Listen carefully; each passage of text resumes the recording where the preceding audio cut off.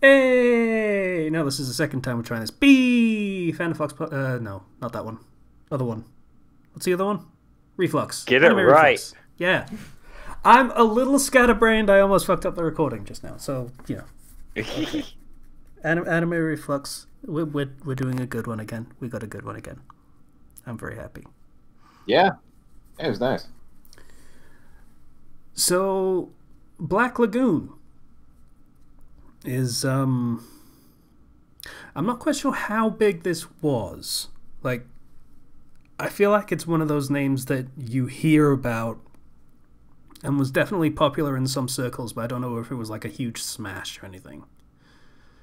In the West, I mean. In Japan, who fucking knows? But in the West. Because I have heard of this show before. And not just because of that one clip that I saw of it in that one convention appearance that Jeff Gersman was on, which was fun and made it look fun. But I have heard about it before that, which was just people being like, yeah, this is one of those shows that you probably watch and things.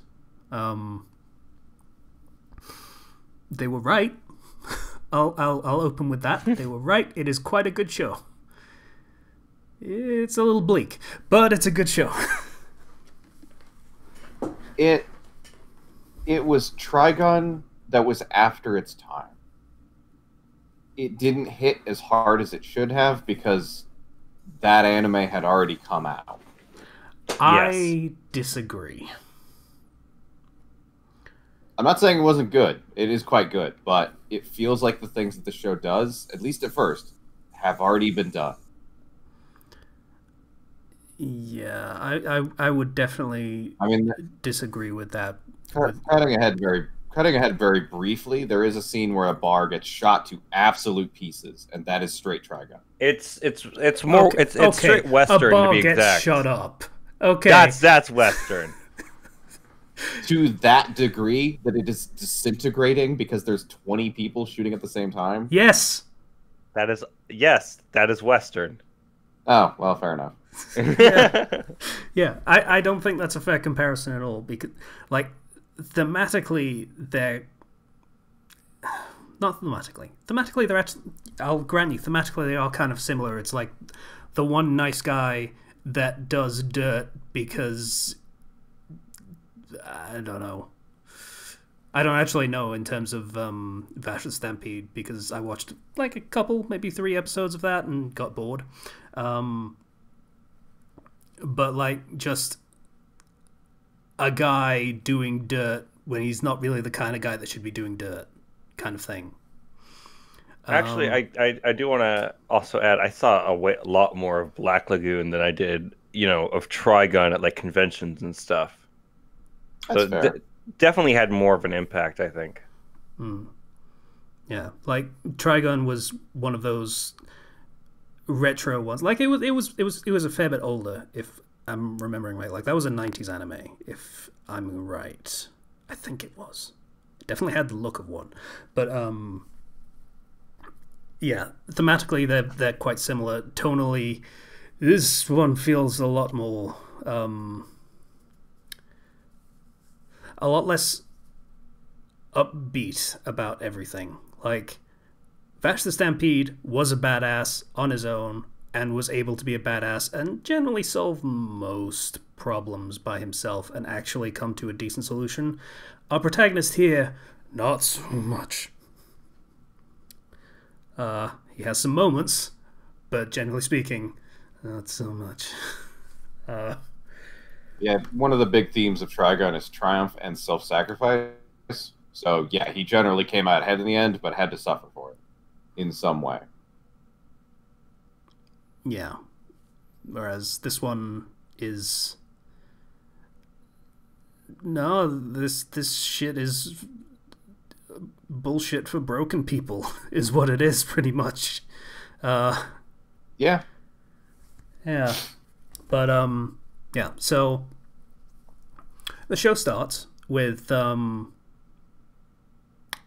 I want to say it starts with like the business side of it. Yeah, it does. Of Rokuro Nakajima, I want to say. Like I say, I watched the entire show, so I'm actually fairly au fait with the names. Even though I might have just gotten his surname wrong. I don't know. But he's middle management, basically. No, actually, he's not. He's not quite middle management, and dreams of being the guy on top, kind of thing. And he gets sent on an errand to take a disc to somebody. He's basically working delivery to another country, and on the way, he and his compatriots get abducted and hijacked by cool people. Yeah, basically. Yeah. We're told they're pirates. They do not look like pirates. Yeah, they are awesome. I love pretty much all of them. So we have the gigantic black guy, because Japan, who always wears sunglasses. I have never seen his eyes. And he is cool and basically says, yeah, we got the thing, so you can basically fuck off, more or less, if memory serves. And they try and ransom the thing back to the company. You're going to have to help me out, people that have watched this more recently. No? Maybe? The ransom, yeah. Yeah. So... God, I just saw this 20 minutes ago. I should know this. Yeah. So it turns out that on that disc is nuclear weapons research, if memory serves, that the company were doing on the sly, and it would be very bad if that disc got into the wrong hands. And it is the job of this crew of pirates, hijackers, abductors, to deliver that disc to the wrong hands, essentially. Yep. So, board of directors have a chit-chat. They are entirely okay with just fucking having everyone killed, including their own employees. So, through circumstances that I vaguely remember, Rokuro goes with the pirates because he'll just fucking die if he doesn't, more or less. Right? Yeah, they've pretty much declared him dead, so he does not exist, and they will enforce that he should be dead if he does appear in public. That might happen a bit after that. So he basically goes onto the boat. They have a torpedo boat, these pirates, which is pretty cool. I don't think they ever name it, unfortunately. It would have been cool if it had a cool name. But, you know, these are hard-talking, tough guy people. They don't name shit. It's a tool. It's a thing. Don't get attached and all that shit. So, we get introduced to our dramatis personae of this little crew. There is Benny, who is basically the tech guy, kind of. Runs like right. sonar and stuff like that, and all the things and communications and stuff like that. He's the nice one, and that's he has his moments of not being so nice. Then there is Dutch, who is the giant black guy with the sunglasses, who is awesome. 2 seasons of the show, I never really got a really solid read on the character. He is mostly exposition man on all of the dirt that goes on in the underworld, the criminal underworld, and how things operate. And then we have Revy, who this show really likes to have, like, shots with her legs spread, relaxing casually, while also really focusing on certain areas. I wish they had tweaked her design just a little bit more. She is straight up Misato, and it's very disconcerting. I am perfectly okay with it. I never liked Misato. I know she's like Evangelion's best girl or whatever. That's fucking low standard, is what that is. But yeah. So she is a badass of a very high level of badass.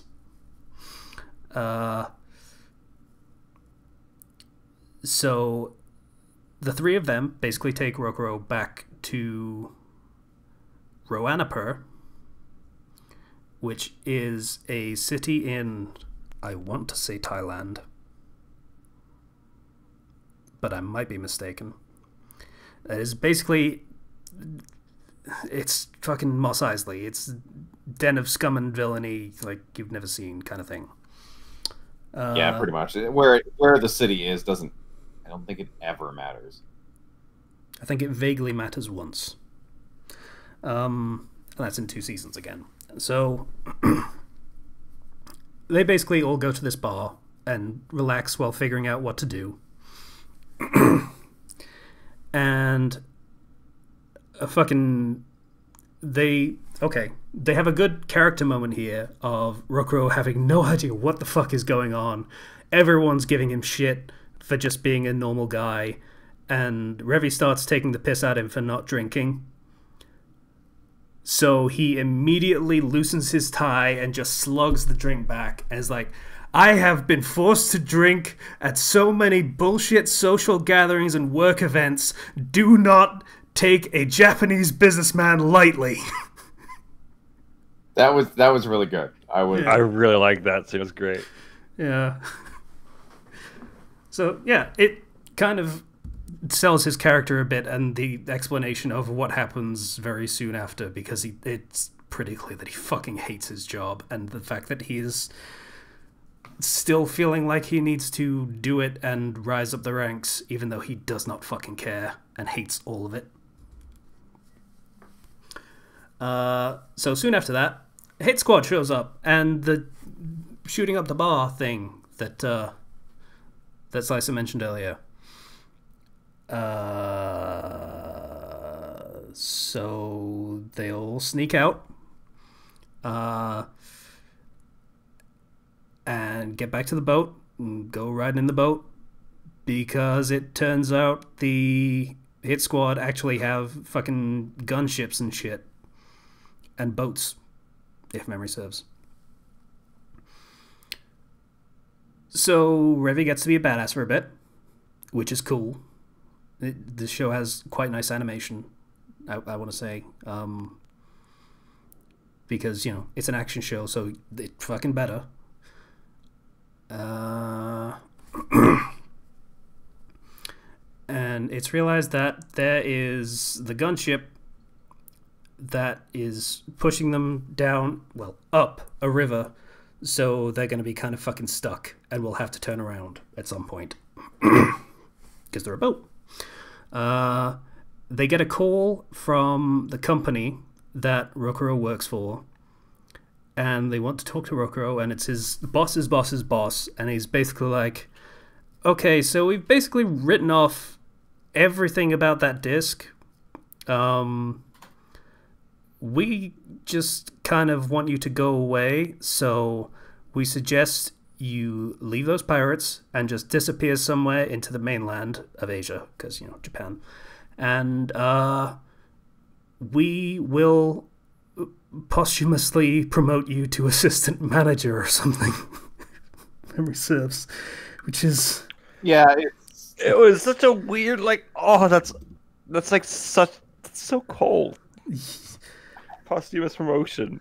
I actually don't know if that's a cultural thing or if it's just straight up just as much of a slap in the face as it sounds like it is. The thing is, it sounds like a military thing where you promote someone posthumously for heroics in the field and stuff like that. Yes. You know, Mace Hughes from Fullmetal Alchemist, that kind of thing. But he's like a stockbroker or some shit. Yeah, he's not a military man. It's a fucking corporate dude. So I think the juxtaposition of we'll give you a promotion, we'll have the board attend. Well, we'll. I'll recommend that the board attend your funeral. Not that they will, but I'll recommend it. They should probably do that if they have time. You know, if you're not busy. Fuck. Yeah. I would hope that is an exaggeration of the Japanese work culture, but you just don't know. I don't think it is. I really don't. It obviously depends on what company you're working for, but I don't think so. So yeah, that's it. They kind of expect he will die somewhere on his own. And all of the crew that he's stuck with are definitely going to die when they have to turn that boat around and face that gunship. And that's the first episode. Yeah. It's a shame that conclusion doesn't happen to that the conclusion to the fight doesn't happen in episode 1. Yeah, they do a lot of 2 and 3 episode arcs. Yeah, there are quite a few of those. And very often it is to great effect of building a greater cumulative narrative between the episodes that they really couldn't do in like 20 minutes. Like, I don't think any of them felt sort of padded out. It doesn't feel like there's a lot of padding in this show. And because they let the stories breathe and have them over multiple episodes, it doesn't feel too bogged down in too much detail over too short of a period of time. That is my experience from watching the whole show. My other experience of watching the whole show is it is bleak. I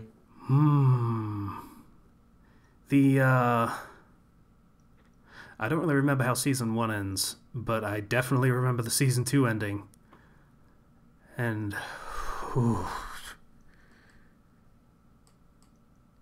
yeah, there's pretty much no good people in this show. Not really. No.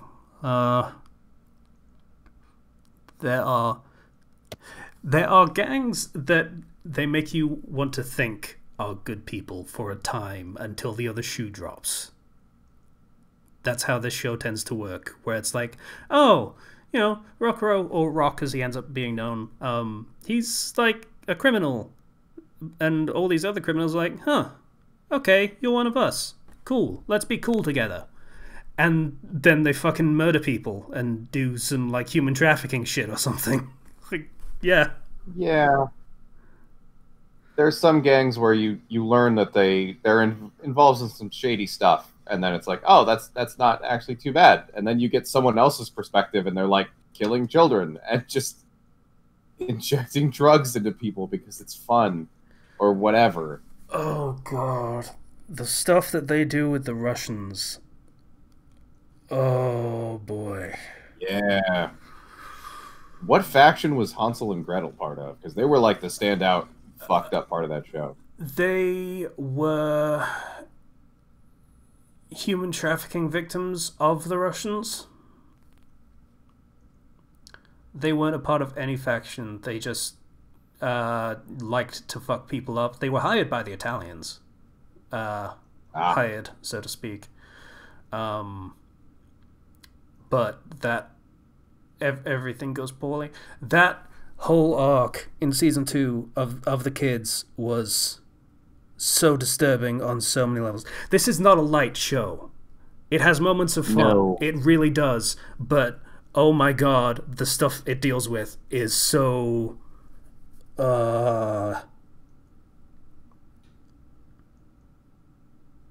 It definitely shows the worst part of humanity. Yeah. Yeah, it does.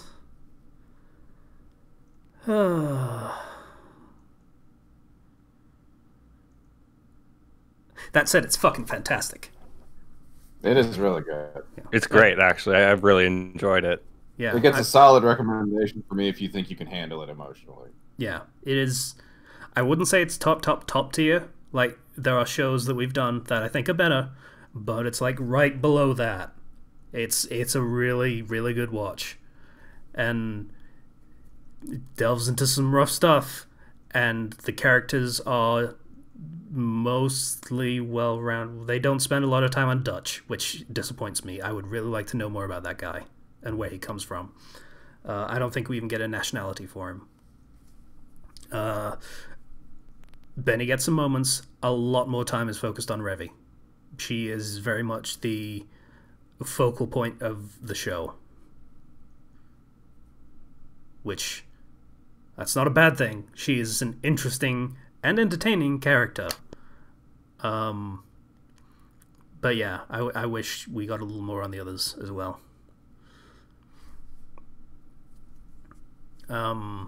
If memory serves... Sorry. Would you even call Revy the, I don't know, love interest? Ish. Because I don't know if they actually got together.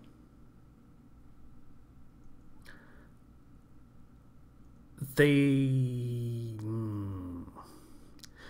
are moments that there is a thing with a cigarette or a pair of cigarettes that is a big hint that, yeah, they were probably going to go that way if they got more episodes. There is an OVA that is kind of like a season 3, but I don't know. I didn't watch it because it doesn't have a dub.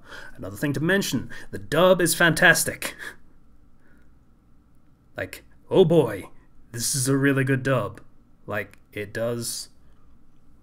bothers to do a lot of the languages and accents and stuff that probably is a little shaky in the original Japanese.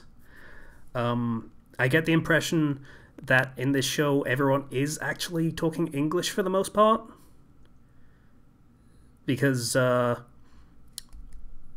Rock is multilingual, but I don't think many other people are beyond English. Yeah, it's fairly clear that not everyone knows Japanese because Rock does have to work as a translator on occasion. So... Yeah, Roanapur is kind of this giant melting pot of a bunch of crime syndicates, so them having one language they all commonly speak is not out of the realm of possibility. Yeah. So yeah, they do a lot of stuff in the dub that is really appreciated, a lot of attention to detail. They also probably made it way more coarse than the Japanese, and I don't know if they would have gotten away with a lot of the stuff that Revy says in this show if it was made this year.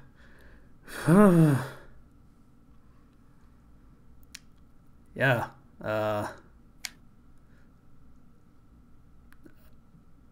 It's not the first time I've looked at a piece of media and realized that it would not be the same if it was made today.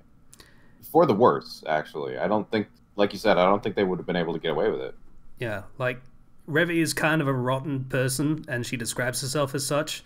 So her making cracks at people, let's say, appearing trans, for the sake of being more diplomatic, that also kind of makes it less diplomatic in a really unfortunate way, but I don't know how else to describe it without actually saying the things that she said.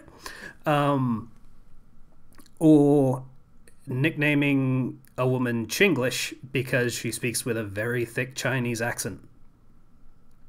Yeah, that would not work today. Oh boy. Both the accent and the nickname would not fly today.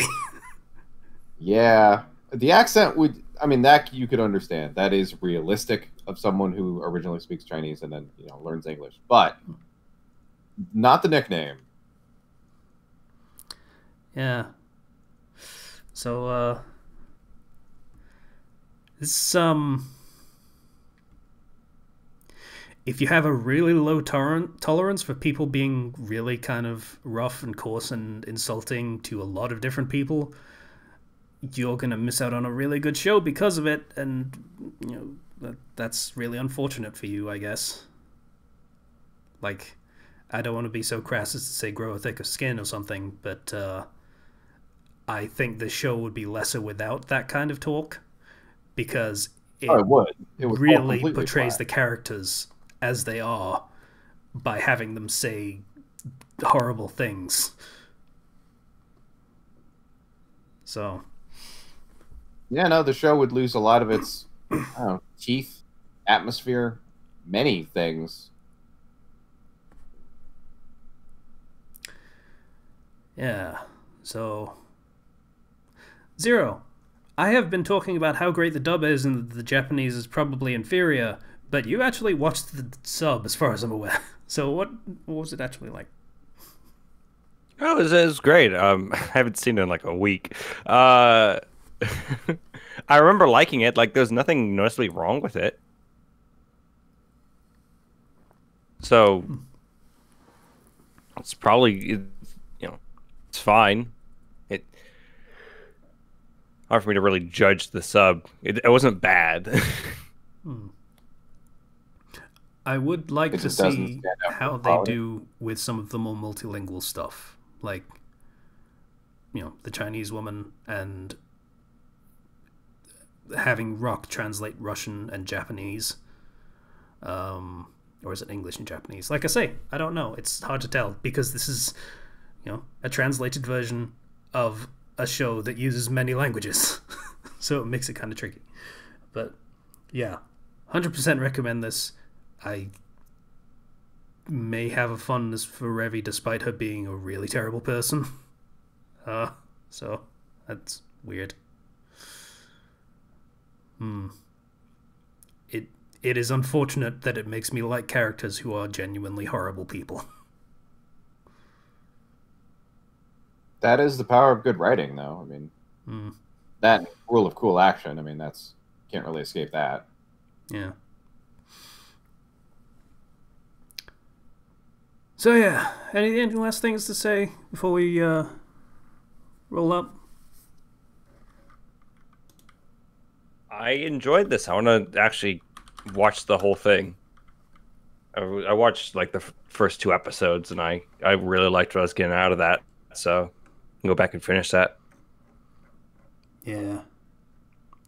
First season is generally much lighter than the second. So if anything, I would say give the first season a shot.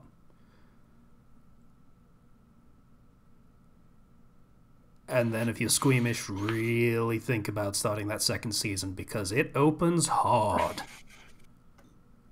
All right.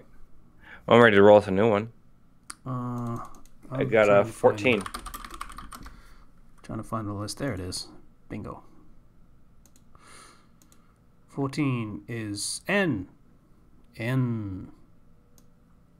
Another one off the top of my head. N. Fucking Christ. Of course there are. There are 69 N's. Nice. All right, then. 49.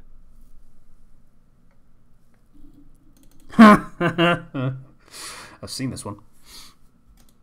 Oh. Is good? Shit. Bear with me. I fucked up and did a stupid. Oh,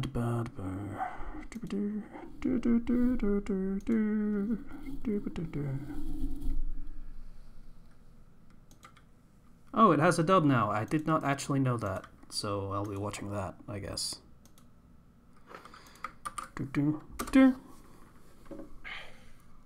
Oh, I know this one too. Yeah, you recommended this one to me, I think. Or Slice did. I don't actually know. Classic. No Game, No Life. Yeah. This is the one where the author got done for plagiarism, if memory serves, or tracing, or something like that. I think it was tracing. Yeah, I think it was tracing. Bleached, yes. The story of No Game, No Life centers around Sora and Shiro, a brother and sister whose reputations as brilliant, neat, hikikomori gamers has spawned urban legends all over the internet. These two gamers even consider the real world as just another crappy game. One day they are summoned by a boy named God to an alternate world. There, God has prohibited war and declared this to be a world where everything is decided by games, even national borders. Humanity has been driven back into one remaining city by the other races. Will Sora and Shiro, the good-for-nothing brother and sister, become the saviors of humanity on this alternate world? Well, let's start playing. This is a fun one. It is. It is unfortunate that, as far as I'm aware, it never got more than the first season. It definitely got the... Oh, it did get a second season. No, it didn't. I'm an idiot. Now I got a movie, I think. It got No Game, No Life 0, which is a single episode, possibly a film. I don't actually know. That is a prequel movie. And then it got talking about the War of the Gods. So yeah, this is a fun one that we have talked about on the podcast before. It's really good, and I look forward to watching it again. Yeah. Yeah. It's nice to have a guaranteed good time. Yeah. Although it's a real shame we won't be able to hear the Angel's dubbed voice. It was so good. I wouldn't know, because I watched it when it had recently come out. I might have to watch the entire thing dubbed. We'll see. So yeah, unless anyone wants to veto it, this is what we're doing. No, this is good. Everyone has a veto again, isn't that nice? All right. Yeah. Yeah. All right. Bye, everybody. See you guys.